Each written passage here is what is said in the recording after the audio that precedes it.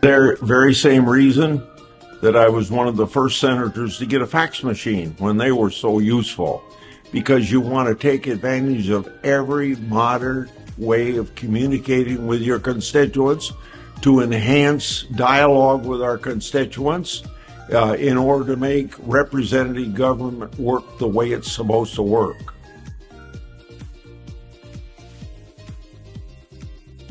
My favorite tweet happens to be "Assume Dear Dead."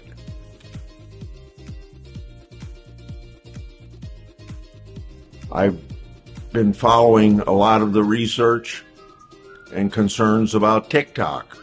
And frankly, I think TikTok ought to be banned in the United States.